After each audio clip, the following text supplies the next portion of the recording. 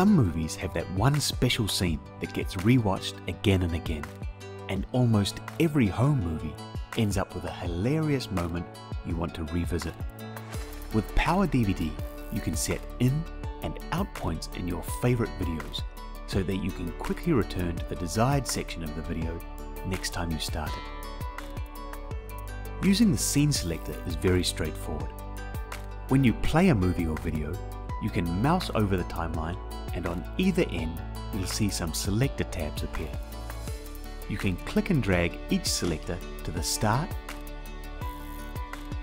and the end of the scene you want to mark.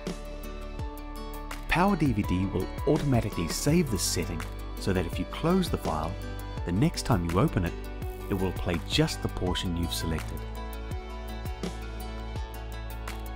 To remove the scene selector tabs, simply right-click on either of them and click Remove Mark In Out. On top of being able to quickly get to your favorite parts of a movie, PowerDVD's Scene Selector provides another great feature. Once you've highlighted the portion of your video you want to mark using the timeline tabs, right-clicking on the screen brings up a list of tool options.